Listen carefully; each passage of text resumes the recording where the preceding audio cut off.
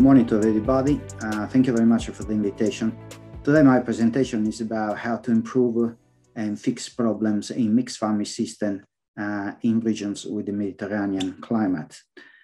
Use just a classic scenario where a farmer will call and we say, okay, we have I'm on a classic sandy over clay or gravel, duplex soils, and if the soil type are different from other regions around the world, I think the problems that our farmers here in Western Australia, they will be sharing with a lot of other farmers across the world. But in general, a farmer will say, look, my soil is starting to get a little bit more acidic.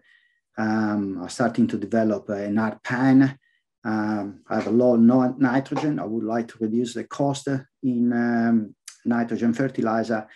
Unfortunately, I have a lot of weeds, different ones, broadleaf grasses, some of the resistance are starting to develop some nematodes and some other diseases, rhizotonia, root rot. In general, I have a poor pasture, so I would like to have a better pasture, more persistent legume eventually in the system and feed my sheep in a better way. So that's where what I have to face every day.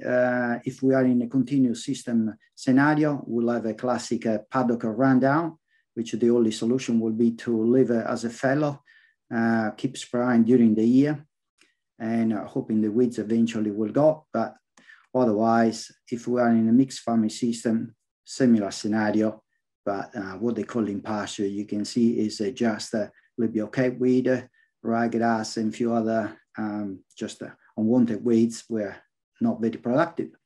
So how are we going to fix all these problems? So what we're suggesting is a normal textbook will say, okay, let's go to lime, trying to fix the problem with the acidification, deep ripping, so I'm trying to break the hard pan, and then go back to cropping.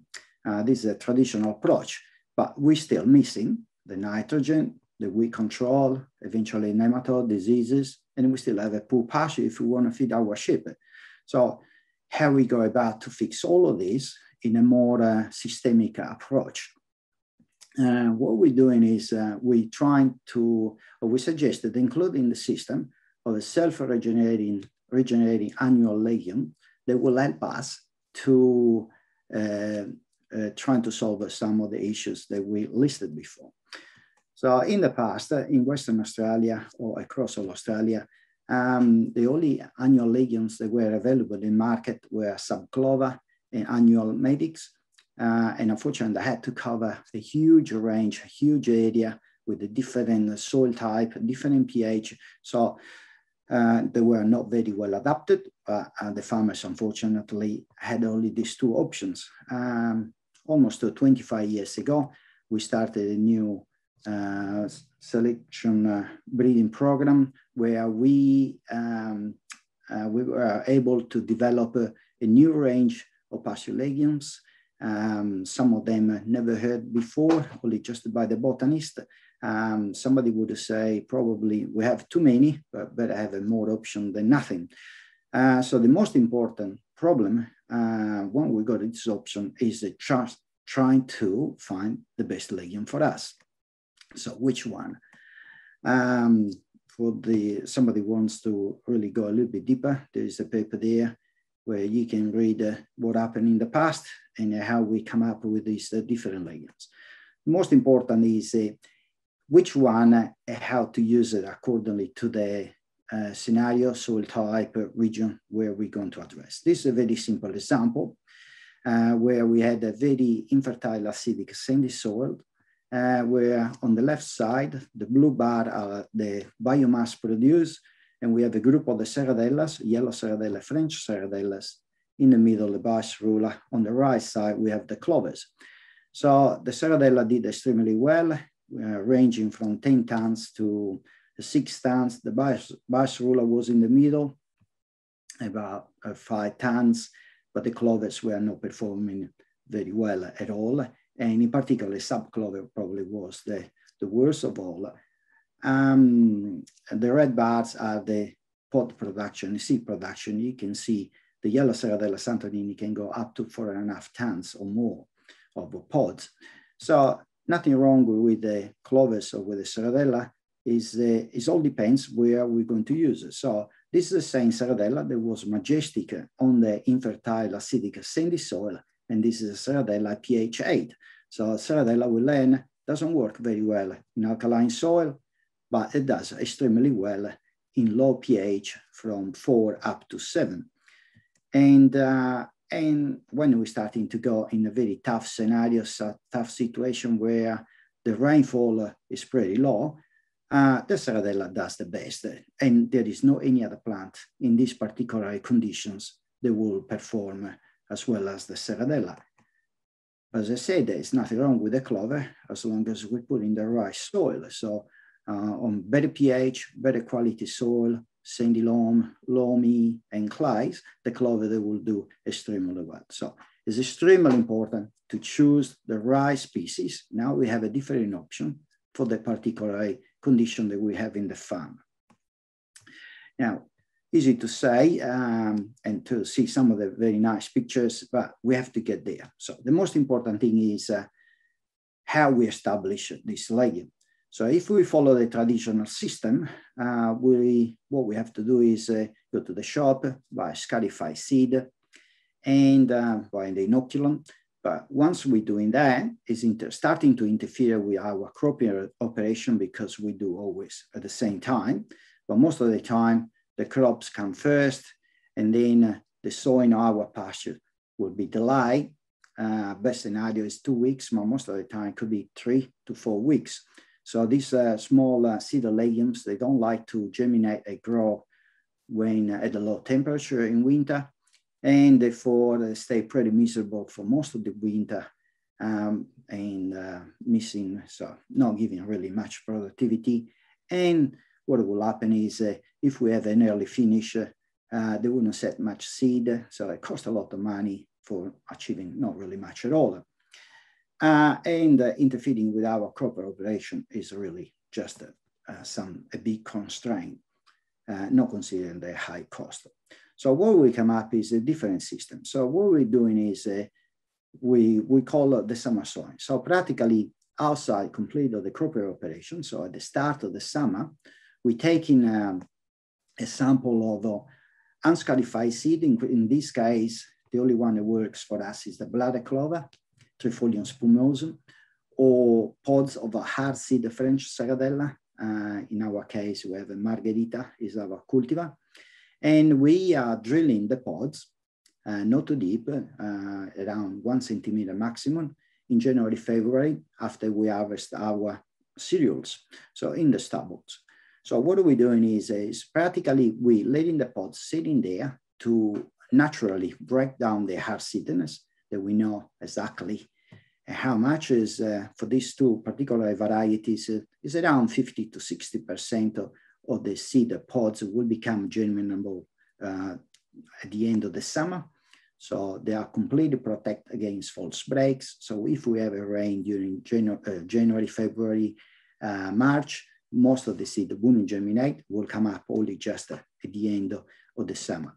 So when we have a proper break, so the opening of the season, the pods and the seed that we drilled in the stubble will germinate and will come up. And because they start with the best opportunity and the best temperature, they will start to grow extremely fast and will have a very good establishment. The differences are enormous. You can watch also a video, or just to put the link over there, but the summer sowing compared to a normal autumn sowing, if there are only 2 or 3 weeks of difference, at the end, we'll always come up with we'll be measuring 3 to 5 tons biomass difference. And this is only just because the legume has been able to germinate and then have an early growth when the temperature is still warm. There is a paper attached here, so where you can have a look a little bit more in detail about the technique. It's a new technology and the different species that can be used. Is the system really working everywhere? We've been testing across all our wheat belt in Western Australia, but it works extremely well in New South Wales, on the other side, on the east side of Australia. I've been testing it back in the Mediterranean regions, and it always works. It works as long as you follow the golden rules. The first one is the selection of the paddock, which should come up always after the crop or high crop, where the weeds are a bit under control. But the most important thing is that we shouldn't be using any sulfonyl ureas like a Logram in the year before, because what they're doing is on the left side, you can see the plant. It looks normal and not affected from the top, but when we look at the root system, it's completely missing the nodules, and the lateral root system is completely pruned, compared to a plant on the right side where we can see the nodules, the soil is sticking to the root system, and that means the plant is healthy. Another one is the chlorpyralid, we call Lontrol over here. This is the effect on the bias rule. On the left side, you can see the plant is totally affected compared to the control on the right side. Lontrol is actually even more devastating than Logram, Blaine, or Loi, because it can persist up to 2 or 3 years and still show the effects on the following pasture. So we've been using, for example, Lontrol or canola followed by wheat. The third year we'll have a bias, and this is a case where it's still getting badly affected. The most important part of the summer sowing is the ability to be able to colonize huge areas in a very short time at the minimum cost. So what we're suggesting is buy a certified seed for a start, and have a nursery paddock where the seed or the pods will be bulk up. So for example, if we have 100 hectares, an average yield will be around 500 kilograms, which will give per hectare, will give you about 50 tons roughly of a seed yield for the whole paddock.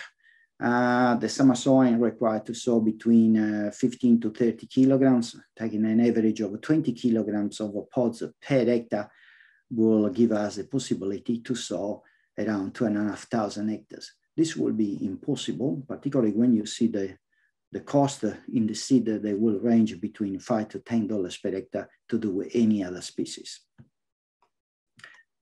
Now, we found a way to establish we choose the legume. We found a way to establish in a very cost-effective way, but we're still missing now the productivity. We still have to see if we can have this legume to thrive and produce a lot, fix the nitrogen for us, control the weeds and nematode diseases and so on.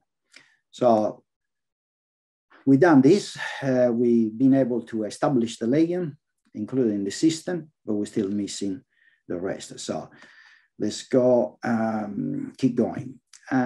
So with the summer sowing, we can have a knockdown because we're drilling the seed in January, February. We're letting to break down the hard seedness and just waiting for the rain for the seed to come up. But what we can do is, particularly with the Serradella, we can use some of the IMI technology. So Imazethapir or Spinaca, and we're going to apply the Spinaca as a post-sowing pre-emergent just before the break. You can see the difference between where we apply and the control on this case was a Cape weed, but there would be a few double Gs. The control is pretty remarkable. We could have some problem with the grasses, and then what we can do is to the 100 grams of Imazethapir, we can add some propizamide, 1 liter, still as a post-sowing pre-emergent, so trying to create a film, not disturbing the surface, and the Serradella will come through and the other weeds will die. The IMI technology gives us a very good opportunity to use the Serradella together. The Serradella is probably of all these legumes, the only one is completely tolerant to the IMI. So it's the legume that can follow an IMI crop, can be grown together, or we can grow the Serradella with the IMI and then follow with the IMI tolerant crop. In this case, it's a regenerating stand or Serradella, where we always saw some barley scope or Spartacus, which is IMI tolerant, and then we spray the spinaca as a pre-emergent.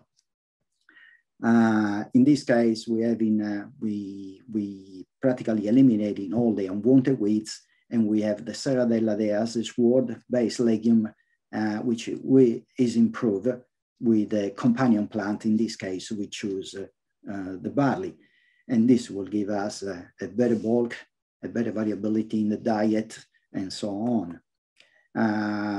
This is an example in a big scale where the farmer had a regenerating stand and just went to drill 40 kilograms of barley scope and use the spinaca to control the other weeds. The most important, this is probably the most important slide, because it's not only just a link to how successful establish some of these new legumes, but also is the best way to control the weeds, and I'll explain.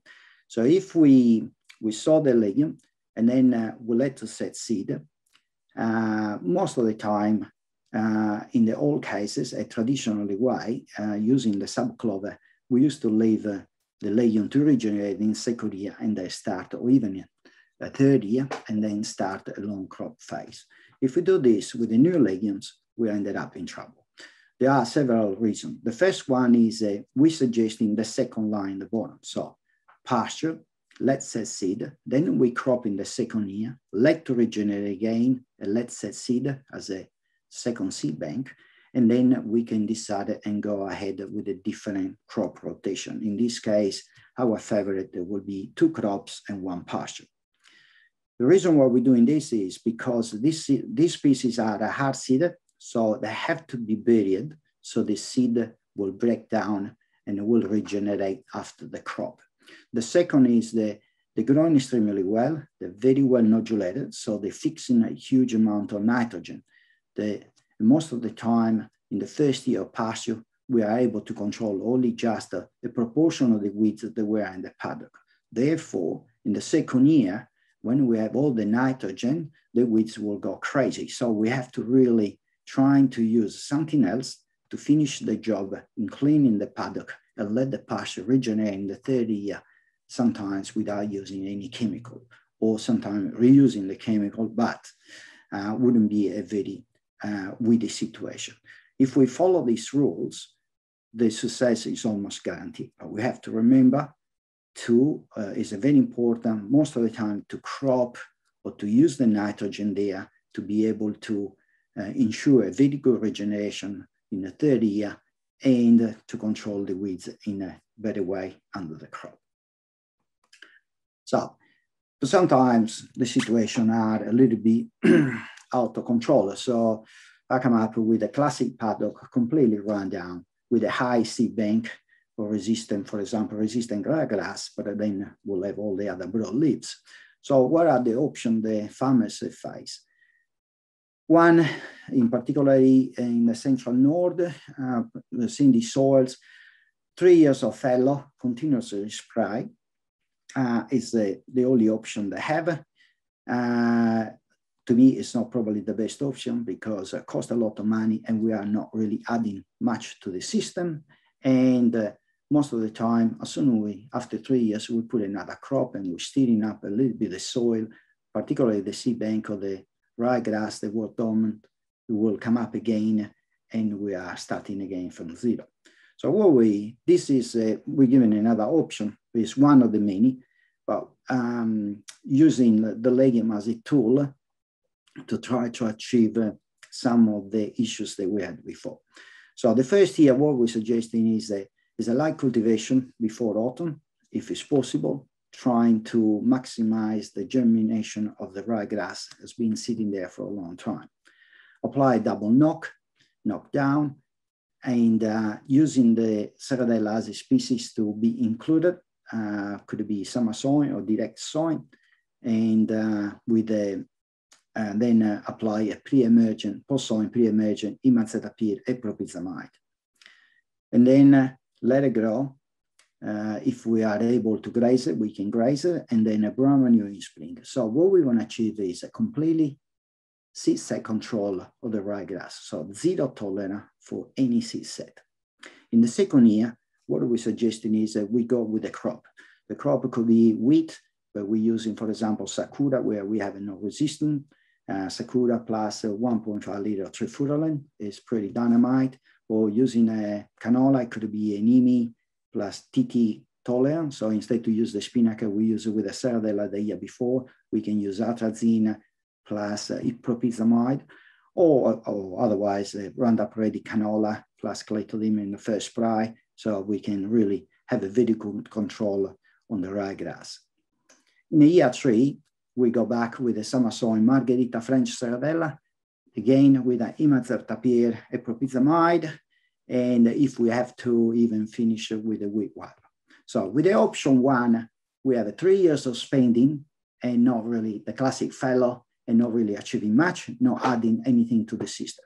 In this case, with the option 2, what we're achieving is we have a very good ryegrass, excellent control. We have 2 lots of nitrogen that have been added to the soil because of the legume in the 2 years. We managed to grab a crop in the process, and we got 2 grazing years. And we have a pasture seed bank established that will be running for us for free, and we can decide which crop we would like to have. This is if we're using the French Saradella. Otherwise, what we can do is we can use the Viceroy. Viceroy, a completely brand new species, extremely hard-seeded, very persistent, and once is in equilibrium, so we have a pasture crop. Pasture is regenerating in very high numbers, put a huge amount of stress on the weeds, particularly when we have early breaks, and then it's slightly unpalatable. So practically the sheep are able to graze out all the weeds, and the Viceroy probably is the only pasture legume that doesn't need any spraying. So the paddock is truly resting and fixing a lot of nitrogen for the following crops. Not only that, this is a classic picture where once the Viceroy has been established, it can tolerate up to 5 or 6 crops, and then we can decide which type of rotation we want. Probably one of the best ways is establish the Viceroy and then having 3 crops in a row where we put a big pressure on the weeds, and then let it go when is required, and the sheep will finish it off the business with its weeds, and we wouldn't have any trouble. All right, so with the weed control, there are a lot of other tricks, but we don't have time to explain here. Happy to talk to you anytime. But we have a lot of other tools, different chemicals, different other strategies that can be used to control some particular other weeds. So one day we'll wake up in the morning and we have our crop not looking very good, pretty sad. And most of the time, if we start digging the plants, we start to see the root system is completely missing. And we have a bad news. Practically, we have a bad attack on nematodes. Sometimes can be building up in time, sometimes can be pretty rapid. So what can we do? We can't really spray, we can't kill the nematodes, so rotation is the best thing. This is the graph where on the left side are practically the plants that naturally are suppressing the nematodes, practically stopping the buildup of the nestings. And in particular, the French Saradella, yellow Saradella, the lupins, the Sulla, are all species that can help us in reducing dramatically the population of the nematodes. On the right side, we have some susceptible crops, and then the medics, clovers, unfortunately, are not very resistant and propagate the nematodes.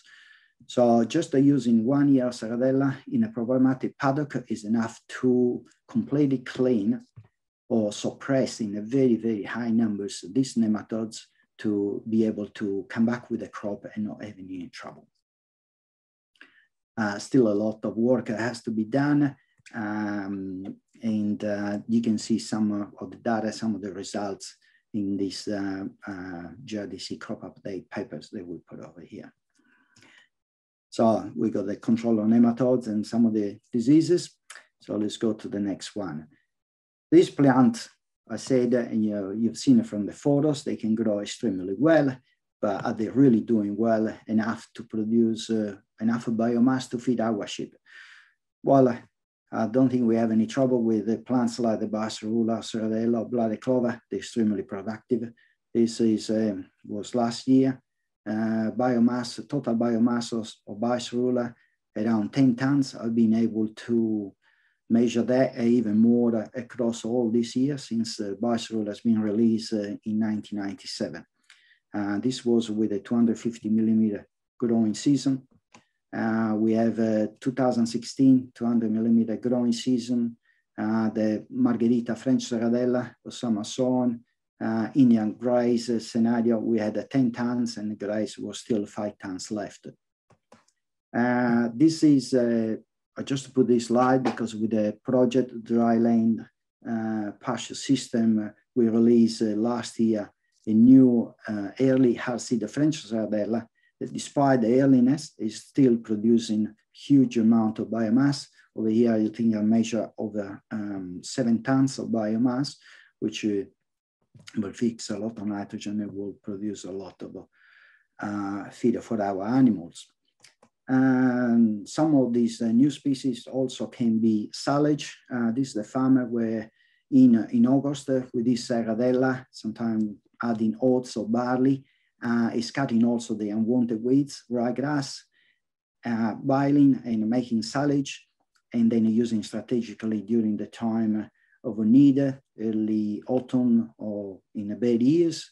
The silage will last under this condition will last up to 3 years. The quality of the silage is as good as almost as a Lucerne silage, and practically is not only just capturing some of these excess feeder, but is able also to control the weeds. And sometimes the Serradella is able to reshoot and just add another growth during at the end of the season. Then, as I said before, when we're doing the summer sowing using pods, particularly from French Serradella, that we can really, it's a hard process to dehull and extract the seed. But these pods are full of goodness. We did in the past an analysis, and the results were pretty outstanding. They were saying practically they were as good as a lupin seed, probably better because they had a better ratio roughage protein. They're still up to around 36 protein in the seed, 25% protein in the pod.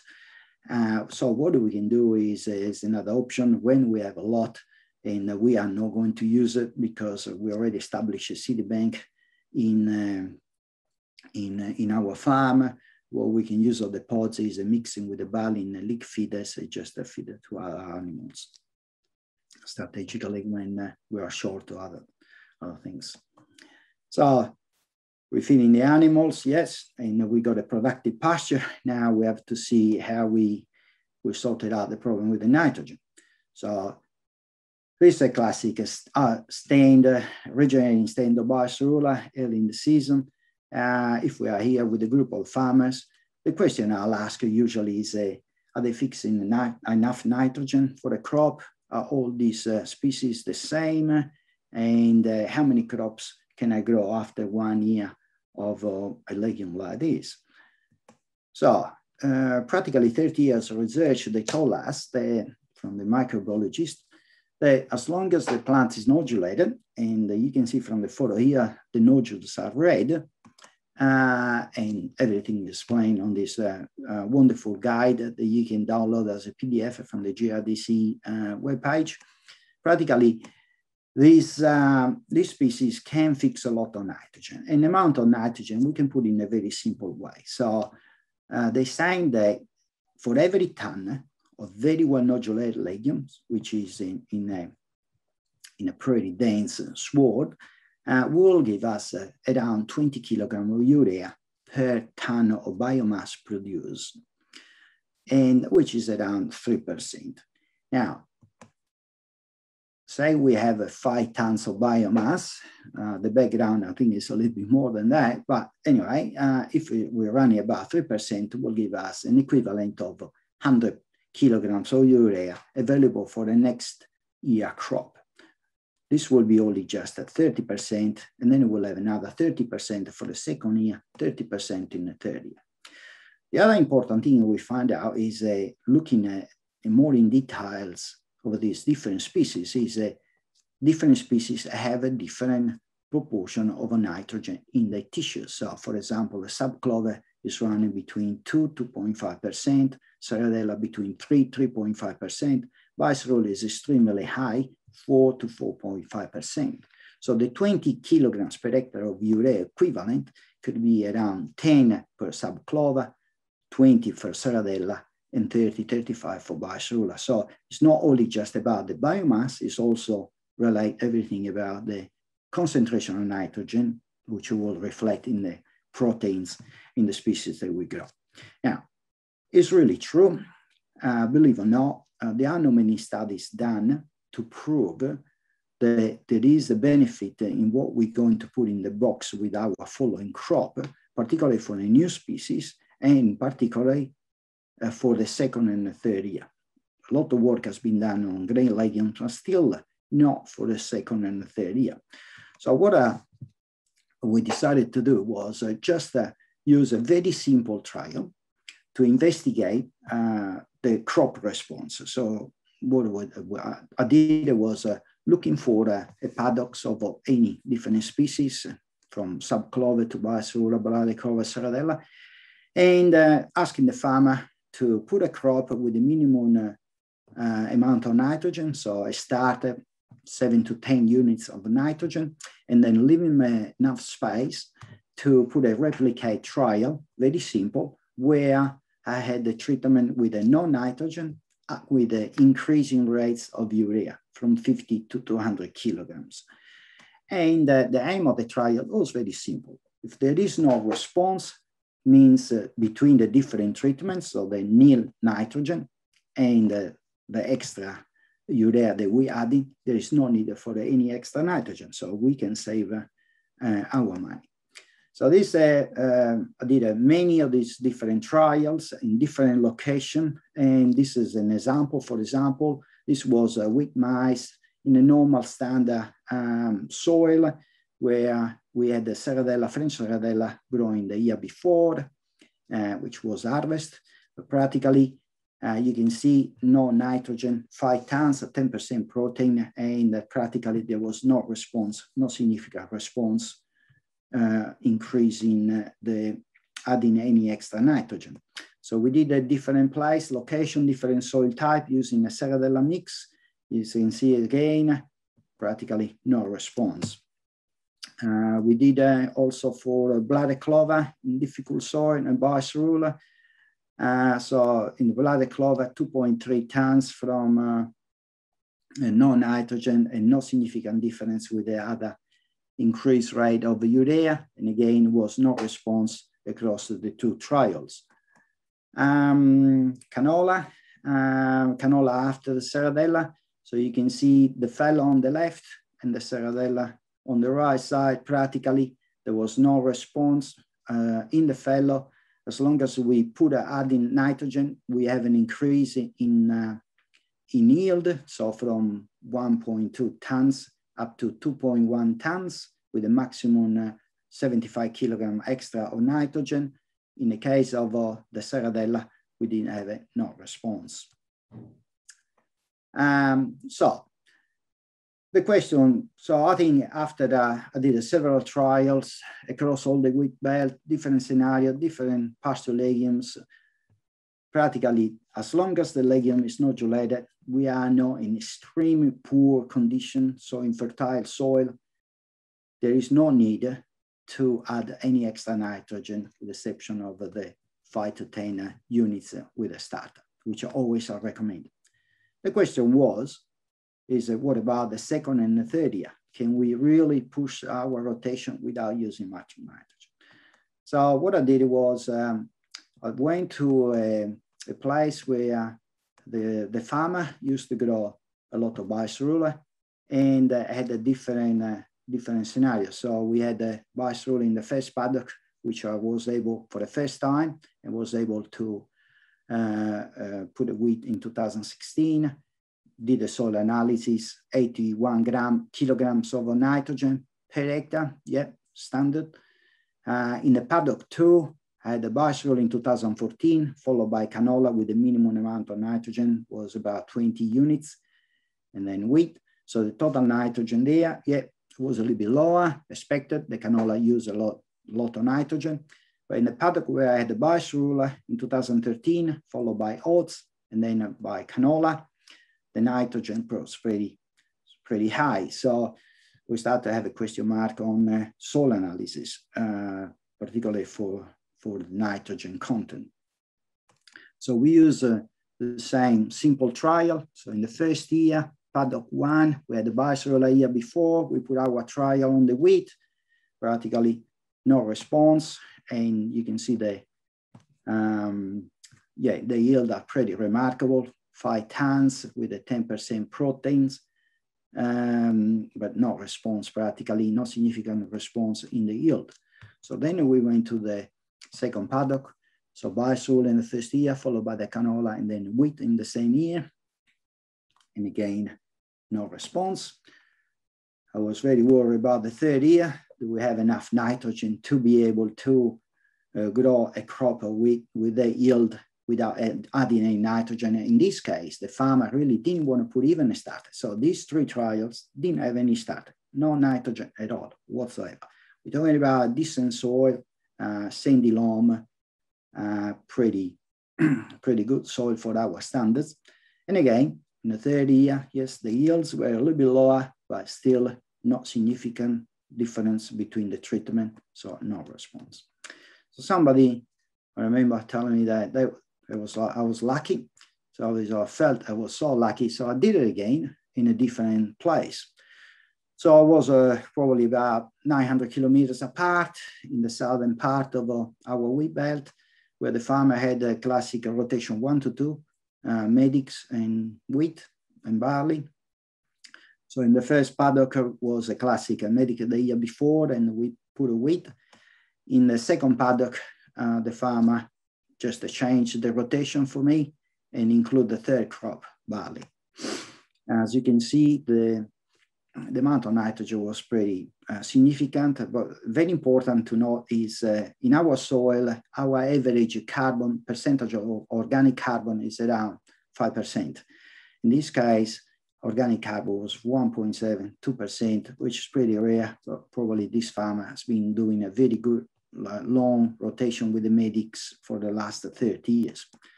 So the first trial that we did, again, was 1-to-1, practically no significant response, so no need of extra nitrogen. In the case of the third crop in a row was barley, and again, no significant difference, 5.4 tons of barley for the no nitrogen, and so again, no response. So we fixed the problem with the nitrogen. I think we have enough data now, and we're still working particularly with a new project, trying to work it out a little bit better understand a little bit more in details what is going on with the nitrogen and in the different soil type, different region, and particularly different years. If there is always enough breakdown of the nitrogen during the summer to allow it to grow on a crop, and what will happen when we have multiple nitrogen pools for a couple of years where we had our pastures. So in the process, when we are just looking for the nitrogen, what we come up is digging a little bit more and doing the soil analysis. We find out that the serradellas, the bicerola, and so on, particularly, we are not adding only nitrogen. And always I was suspicious about that. And what we found out is in the first 0 to 40 centimeters after the serradella, we start to notice that there was an increase in potassium content. So in this case, for example, in a classic deep sand soil, the difference between the level of potassium after the Saradella compared to a fellow were about almost 70 kilograms. Okay, we did again in different place, more duplex soil, so sand over gravel, and almost we found similar results. So after the legume, compared to a fellow, there were around 50 kilograms extra. We did another place, valley. This was a little bit sandy loam over clay, and there were about almost 60 kilograms of potash extra. So I think we are beyond coincidence, and since then we've done a lot of other sampling, a lot of different trials. It's almost a constant. As long as if the potash is sitting on the critical level between 750 and 70, and deep sand particularly, looks like this potash has been leached to the soil profile. The Saradella in particular is able to recycle some of the potash to the surface to benefit our crop. So this is a classic example where sometimes, is a cherry on the top of the cake, where it's always welcome to have some extra potash, otherwise you have to buy and it will cost a lot of money. So as you can see, we've done a lot of different things, but working for the system, but it's really working. So on just to give an example of a sort of impact is having a sort of approach in a classic, our wheat farm, just to finalize our talk. So this was a farm that contacted me early in 2015, and they decided to improve the system.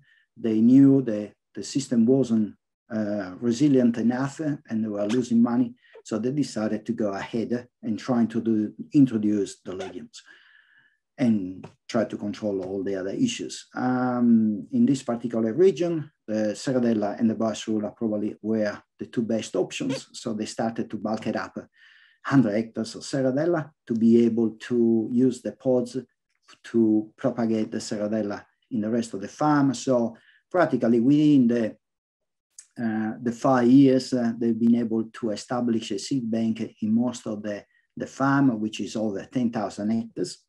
And the results have been pretty outstanding. Considering some part of the farms were just a late entry, and when they bought it, they told them they would never be able to crop it again or even graze it again because the conditions were so bad. So I think we did pretty well. The Saradella was the first entry in some of these paddocks, and we've been able to control the weeds, get established again in legumes. And in this particular paddock was over 500 hectares. The Saradella was in 2017, barley, then Saradella again, and barley in 2020. We did again the soil analysis, and here again, we saw 70 kilograms of potash recycled over the particular in the first 20 centimeters after the Saradella compared to the fellow. But the most important thing was the crop. It was a pretty handy crop of barley last year, despite the season, because we had only 179 millimeters of growing season. And the paddock was about 500 hectares. They still went for the average yield of 2.7 with a 10.25% of protein. And the farmers, they use only 20 kilograms of nitrogen extra. And as you can see from the photo, they had the peaks up to 4 tons. So results like these are almost, I would say, almost impossible, but it's a fact. I don't believe it's only just the effect of the nitrogen here. It's a classic example of an holistic approach in fixing the problem, getting rid of the weeds, improving the soil fertility, adding, getting the nitrogen in the right quantities, matched by an adequate level of potash, which is very important for the yield, and the organic matter probably left by the Saradella during the years has been able to give a chance to the crop to capitalize on every single millimeter of rainfall, which wasn't much at all they had in the particular year. And I think I'll finish over here. Unfortunately, we can't have any questions, but you can find me on the web, and I'll be happy to help and to have a chat with any of you anytime via email, via WhatsApp, or whatever. Thank you very much again for the invitation. It's been a pleasure. See you.